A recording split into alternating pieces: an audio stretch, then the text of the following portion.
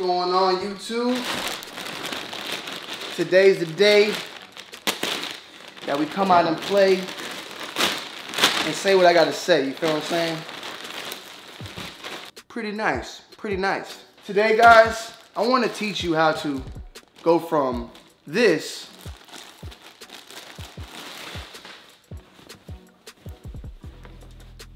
to this.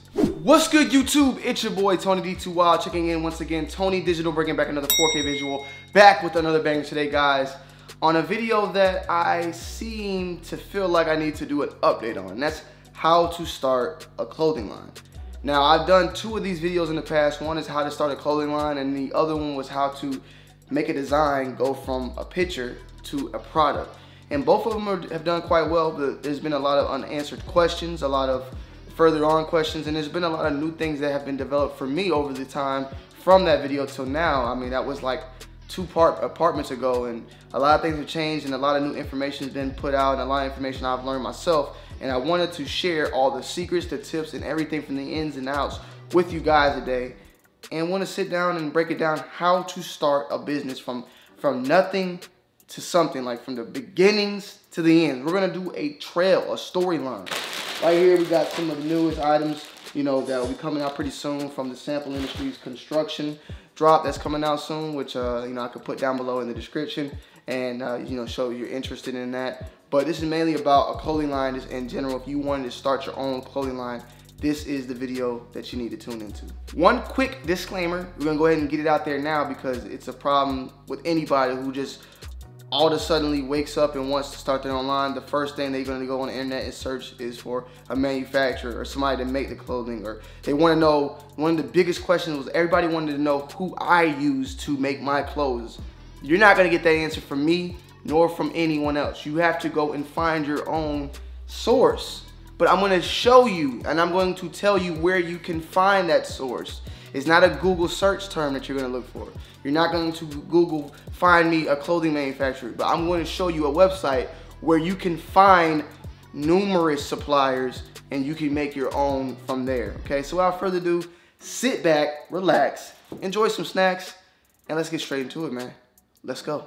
First things first, before any business is getting started, you usually want to get an LLC, an LP, or a corporation, an S corporation, whatever it may be. You really don't need to do this.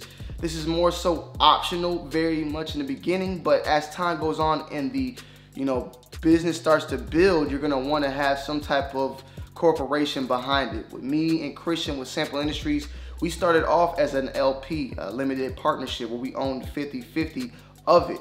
But later on, we transferred that over to an LLC, because once you become an LLC, you know, it kind of separates you, the person, from the business. When you're an LP, you and that other person own 50%, and you guys are 50% responsible for everything that the business does. While as an LLC, you kind of have a little bit of limited liability. You have less of a responsibility. Basically, if someone was to sue Sample, they couldn't come from my personal assets. They can come from the assets of the business. Whereas if it was a LP and somebody was to sue Sample Industries LP, they can come for whatever me and Bull got together, you know, 50-50, come for personal assets, come for our house, come for, you know, our bank accounts. Where it's different with the business, like I said, they can come for only what the business owns asset-wise. Now, that holds only to a little bit. There is loopholes and ways that they can still do it, but it's just a little bit harder. That's the whole protection of an LLC. That's why a lot of times when people business go out of stock, the owners, the CEOs, still are billionaires at the end of the day. That's why when people go bankrupt, you know, they're still billionaires, because it's the company that's going bankrupt more so than as a person, and they still retain a lot of the money that they made from over the years. So doing that is very simple. Go to your local government website, you know, for me, GeorgiaGA.gov, I think, and you can, you know, sign up and register for that. It's $100 for the file in Georgia for a business license, and I'm pretty sure it's the same anywhere else. Actually, when I first started my first business back in 2012, we spent like $200, $100 for the person and $100 a file. And you can do this yourself. It's very simple. Print the form out. You can do it on the internet, I believe. If not, you can just mail it in. It usually gets back pretty fast. I mean, probably like a week or 2, and you got your business. And that's something that's very optional, but you're gonna need to do it down the line. Something else that's optional that can take its time is trademarking, and that's like trademarking logos and stuff. And that protects your logos from ever being replicated or being done by someone else. Trademarking is pretty important. It's a little bit more expensive, so you might not want to do that right off the rip. So first things first, once you do that with the business, you're gonna want to find a name. You're gonna want to find something very distinct. With me and Bull, we chose Sample Industries. Sample being something unique, one of a kind, one of one, not many out in production. Industries, something that was being produced. We wanted to put out samples. We wanted to produce samples. We wanted to be an industry of samples. So that's where we came up with the name. We wanted to put out limited pieces to the public, and we wanted to be a production team behind it. So we called ourselves the Industries, and that's what this, you know, the gear on the bag, it's one of our logos. This is one of our logos. And we went with that, and that's where we got our name from. You want to get a good, distinct name that's going to hold weight, that's going to be very popping, give people a thought, and be like, damn, that's nice. So that was very important. The name is probably by far the most important thing with any brand, because it's going to dictate whether or not someone wants to even go a step further. If your, you know, name is Billy Bob Johnson, they're not going to think about it, you know what I'm saying? But there's something more unique, and like, oh, that's a pretty cool name, let me check them out. Once you get into that, then it goes into the meat and potatoes that everybody here in this video probably is trying to see, and that is their vendor. We call it a vendor, your manufacturer. You want to find out who's going to make the items. And sometimes, usually, when you're doing these, you might go through your typical Google website, like custom ink to make a t-shirt, or you might find somebody in your local area as well, and that's all perfectly fine. Custom ink, though, they kind of charge a lot. But one website, there's two websites I'm going to tell you to check out. One is Alibaba, and the other one is Taobao. Okay, those are two websites you want to check out. And what you're going to find on those websites are manufacturing companies, factories that do stuff in all sorts of things, from textiles to knives to pencils to t-shirts to pants, whatever. They got numerous different ones, different suppliers for all the above. This is a big keyhole. Like, yeah, you might find someone better at a different website, or they might be, people might say, come in the comments and say, that's all this bullshit, people cheap. Like, hey, you got to start somewhere. So you need to go and find yourself a manufacturer, look at the website, look what they make. They make all products. They can design. If you know, design your own thing, they more than likely can make it for you. You could probably find someone in the States that do it as well, but it may be a little bit more expensive. And that's something that we have slowly but surely been transitioning to do more stuff in the USA as well. But you got to start somewhere, right? So once you find various people, you want to talk to them, get to know them. You know, you're going to have to be pretty good on foreign business, because these people are from different countries, ranging from China, Bangladesh, India, Pakistan, Vietnam, all across the globe. You feel what I'm saying? Different manufacturers and stuff like that. And once you find some people you want to do, you know, your work with, you're going to want to order samples. Samples may range from a sample of item that they have on their website already. Maybe you want to make a bag. Maybe you want to make a shirt. You may need to order one t-shirt from them, which may range from $80 to $100, to get that item in to your household to fill it. You might want to just feel like, okay, this is the type of shirt. Nah, I don't like this. This is too rough. It's too whatever. Or you may make a sample of the product that you want to make. So maybe you send them the design, and they send over the item, how they made it, and you can check and see, like, this is the printing I want. This tag looks right. Then you put the shirt on, the sizing, if the arm is too small, or the arms are too long, or the waist is too wide. You know, you get a sample made, and that's where you make your adjustments. And usually you can compare this to other brands. Maybe you go to Walmart, buy yourself a Hanes hoodie or a Hanes shirt, or one of your favorite brands. You might buy some Supreme, some 10 Deep, whatever, and you get the dimensions and you make sure they match up. You want to make sure that the medium that you're trying to make is very similar to that of a Hanes shirt or a Supreme or a 10 Deep or LV, whatever it is. That way that when your person buys it, they're not like this out of the ordinary. Because back in the days when we first made stuff, we were making stuff and basically having to tell people to size up a lot, because, you know, we were getting it made in Pakistan or in China, and, you know, China, their sizing is different than ours. Their medium is like a small to us. That's just how it is for any country, really. You know, the US, we're pretty big people. We're some big ass people. We're obese. So we had to make sure that it all matched up. And at the time, it was very small, but over time, we had our vendors. We started sending them like Hanes shirts and 10 Deep shirts and Supreme shirts, and I'm just using those brands. There's plenty of other, BBC, all the above, to get the fitting right, because fitting is the #1 thing here. But besides all that, you get your samples shipped to you. Sometimes you need one sample made. You might need 2 sample mades. For this one in particular, we had to get 2 sample mades. We had 1 sample made, we didn't like it. We had updated it. At first, this was a print. Then we got embroidery made, and we wanted to make sure that the links and everything was right. Once the samples are correct and you got the product that you want, you go into production. Now the thing about production, as I stated in one of the previous videos, a lot of the times, about 100% of the time, when you want to make something, they're gonna want you to make at least 100 of that, at least. You know, if you wanna make a shirt, you're not gonna be able to make 20 shirts. So if you're not in budget to making about 100 shirts of something, or even maybe you can get them down to 50, that's when you have to go to these other websites like Custom Ink, or find somebody local to do it, because the people overseas, they're not gonna make 50 shirts, because at the point in time, it's not even like a benefit for them. By the time they charge you on shipping and that, you're gonna be paying crazy amount of money. So they only like to work in bulk. And when you work in bulk, you get things for cheaper. And it's very beneficial, more than you think. You may sit here and be like, man, I only want 50 shirts, right? They'll charge you $2 per shirt. So 50 times 2 is $100. And more than likely, they're not gonna charge you $2 for a shirt. They're gonna charge you more. Now, if it's a plain tee, you know, then maybe you can get it for like that. So let's just put this in perspective, all right? 50 shirts, man, I want 50 shirts. Oh, they'll be like, oh, sir, if you do 50 shirts, we're gonna have to charge you more. If you do 100 shirts, we can charge you less. You'll be like, oh, no, I want 50. They'll be like, okay, sir, well, we'll charge you $2 per shirt. You get 50 shirts, man, that's $100, right? 50 times 2. If you were to do 100 shirts, they would have charged you $1 each. 50 times 2, or 100 times 1. Guess what? It equals the same amount, $100. So you would have been paying the same amount regardless of if you would have ordered more than less. So sometimes it's better to order more, because you get more for your buck, and you'll probably get the same amount. You'll pay the same amount of money and you'll get more. So just pay attention to that when you're dealing with that. And then next up, once you get the production made, say you're able to afford the 100, 200, whatever the item is. Every vendor's different. Some might do 30, some might do 50, some might do 100, some may do 1,000. When we made our slippers, we had to make 3,000 pairs of slippers at the bare minimum. So once you get that situated, you get it in production, you get it in hand. One thing's first and foremost, hopefully by then you already created your website where you're gonna host your products at. There's various different websites you can use. Big Cartel is where we started. Now we're at Shopify.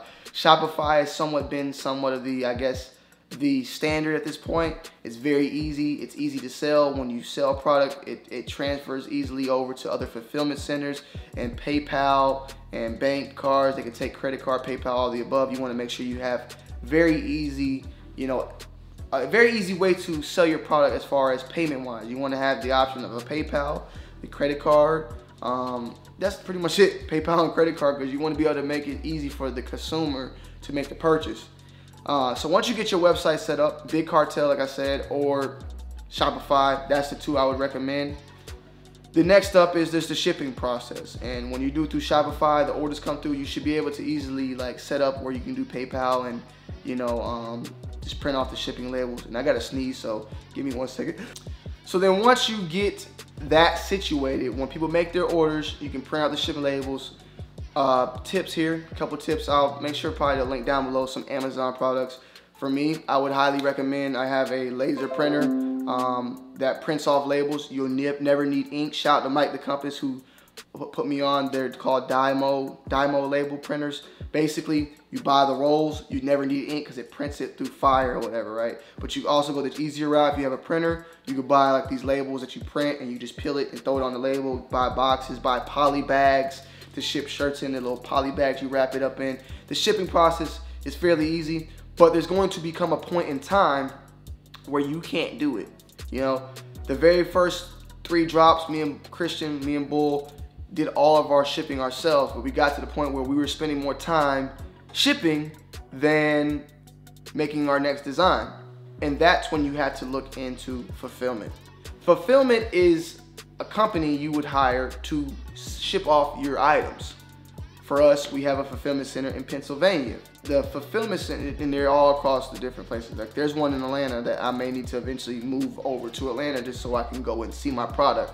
All of Samples products are not even in Atlanta or in VA, they're in Pennsylvania. We got that, we found them through one of our family members over at Cousins Brand. And basically, whenever we get our shipments in of all our clothing, we get it shipped to the fulfillment center. And this will also relieve you guys of, when you're starting that business up, you're gonna get tons of boxes from wherever you're getting your stuff made from in your living room, and you got to go through and sort and all that. Fulfillment sorts everything, they store everything, they ship everything for you, so you don't have to have a house full of all these products that you're about to be making. So once the order goes through, they ship the very next day to the consumer, and they, you know, invoice you each and every month. You pay a service for the handling and for the shipping. So you're gonna pay a separate invoice for what USPS, FedEx, UPS charges you, and then you're gonna pay them for the packaging and the handling, you know, packaging everything and then having to ship it. They're gonna charge you. Usually you're probably gonna be paying $1 to $2 per package plus whatever ships. So say the shipping is $5, you're gonna pay them an additional $2, so total of shipping is like $7. But it ranges, because of course you're gonna be shipping from the East Coast to West Coast. I mean, it's gonna be like $15, $20. So fulfillment will definitely play its part in your business down the road when you can't ship. It's just gonna be too much. Also, another big time fulfillment center is Amazon. You know, Amazon does fulfillment as well. You can check them out. That's somebody I can tell you off rip, but just check out fulfillment. You can Google that and you can find some people in your area. There's tons of Georgia ones. Right now, I just kind of been stuck with them because they've been doing a really good job. They know how our business goes. They know how we work. And shipping, imagine me moving it to Atlanta. I'll have to ship all of Sample's product from Pennsylvania to Atlanta. That's a big just change of productions. And you're going to have to deal with things like these things called SKUs, which are these. SKUs right here. Check it out. YCS2. That is a SKU. So in the system of our fulfillment center, if you type in YCS2, that shirt pops up. It's basically a language for the computer in the fulfillment system to just pick and pack things very easy. They don't look at, if somebody was to buy this Vault shirt, they're not gonna look at this Vault shirt, they're gonna look at the YCS. And on the shirt, do not remove this tag. This tag must be visible on product, sample, quality check, pre-shrunk inspection. And these are all little, you know, little gimmicks and stuff that you can add on through, you know, later on through your vendor. They can do tags, they can do all that. You get all that through your production and your sampling of the pieces. So I basically broke it down to you guys a lot of the way, you know, getting the business license, getting the trademark, getting the vendors, getting the sample made, the production made, then you get your website, then you sell it, and then you ship it to the consumer, and you go from there. One of the most important things above all is customer service and being able to talk with your customer and making sure they are happy as possible, but making sure at the same time you are not, you know, losing out on money. So you need to make sure you're very transparent with them, whether it's putting out sizing charts on your website and just doing things the best way as possible. You know, when we first started, we did a lot of time all sales final. You know, we didn't allow exchanges unless this product was damaged, because it was like very hard to make a profit if people were just constantly, we had to constantly deal with people coming in and out, Well, we didn't really deal with that many customer problems, and we usually deal with customer problems on a customer to customer basis. Sizing at this point has not been a problem, but if there's a customer gets something that's stained or something like that, or damaged or cut, refund them. If they want to exchange, if they want a new product, we'll send it out to them ASAP Rocky. But as far as sizing, try to keep it as transparent. Try to get sizing charts made. That way, the customer, before they even purchase it, they can do measurements themselves. And if, you know, that way it's as transparent as possible. And that way you're not losing out on money. And lastly but not least, sales tax. Yes, sales tax is a big thing now. Once you get very, very well established in your business, you're gonna have to start paying attention to sales tax and this thing called Nexus.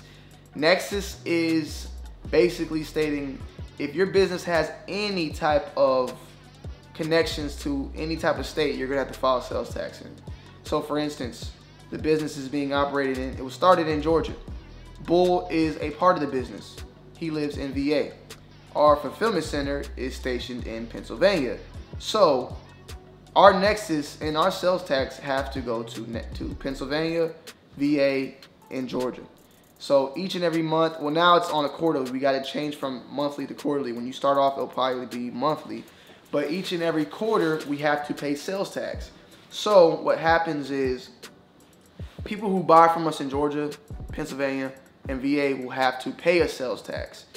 if you buy from us in California, you don't have to pay taxes. If you may notice sometimes when you buy stuff on Amazon, buy stuff on a website, you might not have to pay sales tax. Sometimes you may have to pay sales tax. And usually the difference there is that the product has some type of nexus in that state that you live in. So make sure you stay on top of that with sales tax. You're gonna get yourself, you can charge, you charge that through payment through the customer and you pay the sales tax off and you're good to go. But make sure you take care of that because you don't want to have any problems with Uncle Sam down the road. But sales tax is something that you have to take care of fairly fast when selling products or clothing. And that pretty much sums it up, man. Me and Bull, we started our company off the basis of $300 each, $600 total.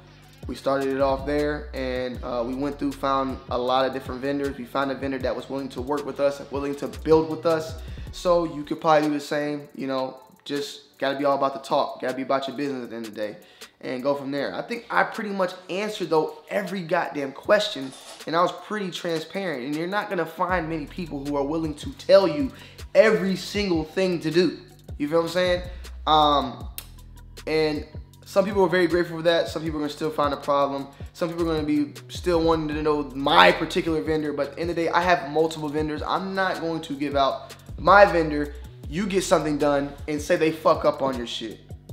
Guess what? I don't want you coming back to me saying, yo, this dude is scamming, or this dude took me to this person and they ran off of my money, or they did, I don't know what the person can do. So find your own vendors, but make sure you are very, very, very smart about it. Don't do stuff that like Western Union and stuff right off the back. Make sure you build a trust with your vendor, whether you got to go through the Alibaba website to pay them or you do PayPal. All different vendors are different. So make sure that you guys are on your P's and Q's, and then one day you can, pop it off from there. Hey, you might not think my stuff is cool, some of you guys, but it's not about that. At the end of the day, it's about me helping you get to your own brand so that you can become somebody one day. And one thing about this, it ain't gonna be overnight. We've been doing this for 5 years and we're still not the biggest. We still a pea in the pot. We gotta take time, it's gonna take time. And this isn't something that you wake up and wanna do. This is something that you gotta be determined to do. So if you just woke up, if you just right now wanted to design a clothing line in the past couple months, you need to take your time and do some research, as always stated, because if you're trying to hop in this shit so fast, you're not gonna be doing it within a year. You're not. So make sure you guys take your time, do your research, know this is a process. This is not an overnight thing. We've been doing it for 5 years and we're still growing and we're still had ups and downs everywhere so far. You know what I'm saying? There's any brand out there, Supreme, they started in 1995. 10 Deep started in, I don't know when they started, but a lot of these brands, they didn't just start. They've been doing this shit for 10 years. So just know, if you ain't got 10 years worth of your time or 5 years worth of your time, you already on the decline. You feel me? So I hope you guys enjoyed the video. Make sure you slap a like, comment down below, subscribe to the channel if you're new. I hope you guys enjoyed it, and I hope I gave you as much information as possible this time. I didn't miss anything out. I think I just gave you some jewels. A lot of this stuff is on the internet too. It may be, and if it is, then go find more information on the internet. Anyways, this video's on the internet, so yeah. Hope you guys enjoyed the video. It's your boy Tony D Too Wild. I'm checking in, I'm checking out. I love you guys. I'm out. Peace.